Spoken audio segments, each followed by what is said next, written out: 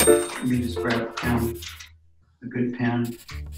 Not that one. Hey, it's the weekend wrap. This week, while much of the world continued to argue about Dr. Seuss, Mr. Potato Head, and Pepe Le Pew, a very big thing happened. In fact, a $1.9 trillion thing happened. And the White House would like everybody to know that this is the biggest BFD since FDR, FYI. $2,000 stimulus check. A minimum wage of $15. This is not kids being kept in cages.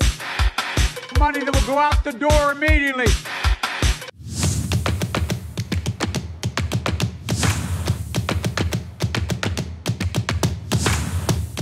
So there was a conversation with you about Archie's skin tone. Mm-hmm.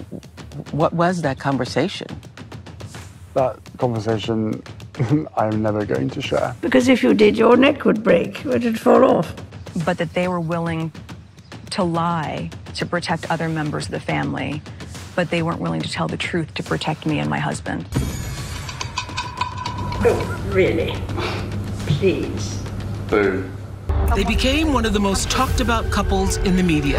Then there's been an almost shockingly quick turnaround. Sources tell CNN the dogs were removed from the White House yesterday after a biting incident involving a member of the security team.